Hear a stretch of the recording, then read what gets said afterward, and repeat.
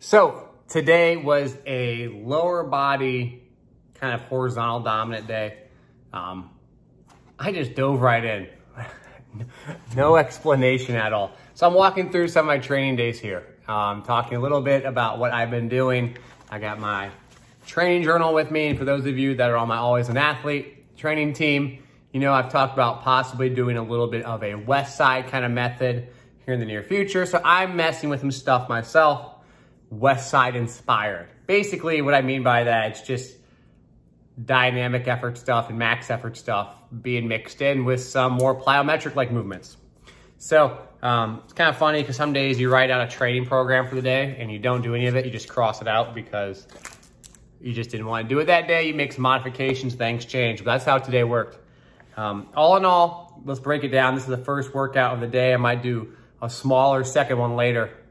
But I started off with, let's just explain what I'm going to do today. I'm going to do rack pulls for kind of speed.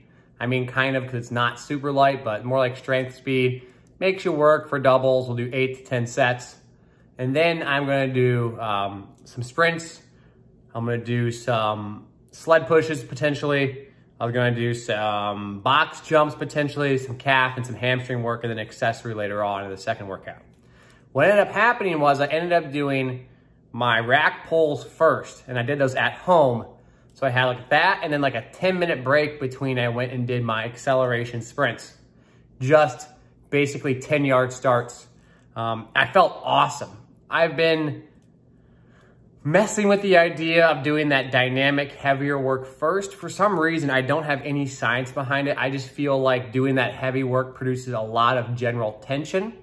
And I like to finish up, not necessarily finish up, but follow it up, I should say, with some cyclic explosive work. So things where you're doing contract, relax, like a sprint.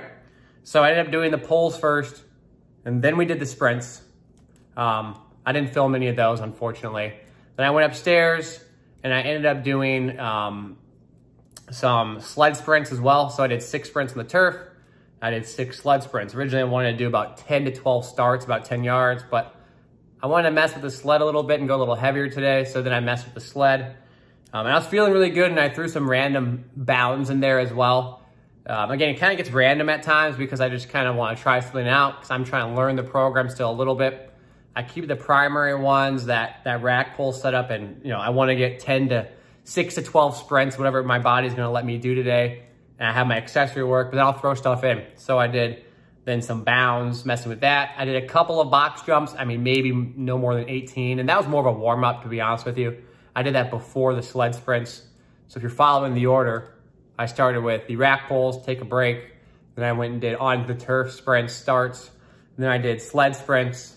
And in between the sled sprints and the turf work, I did the box jumps because it's upstairs.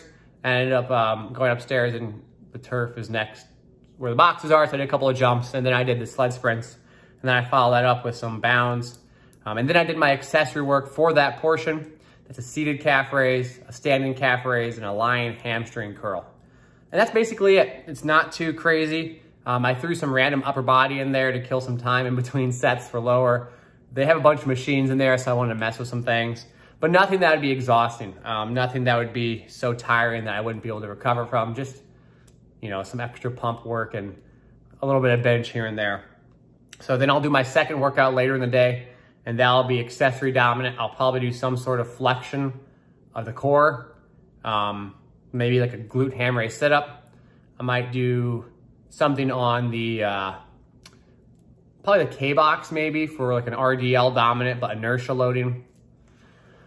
And then we'll see what else I have. Maybe some glute dominant as well. I'll kind of think about it, mess around with it. And it's all really, there's a potential too that I don't do any of that and end up just running tempo runs because tomorrow I might not have access to a field and I want to try and get some tempo runs in today.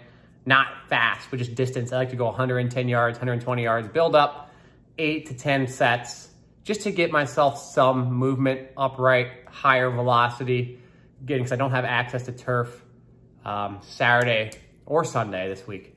And so I want to get out there maybe today. So we'll see. Then I might take that accessory portion, move that to tomorrow. Again, this is why things kind of shift side to side and front and back. just an honest discussion of the training, because there is some skeleton of organization there, and then there's some stuff that isn't very organized at all. So I hope you guys enjoyed. If you have comments or questions, let me know. And I appreciate y'all listening. I'll try and do these training updates as I go along so you guys can get an idea of what I'm working on for myself. And again, what I work on is eventually my athletes get their hands on after I kind of take all the errors and all the problems I deal with going through it, and then they don't have to deal with it. I kind of go a little overboard just in an attempt to learn the most I can about the program.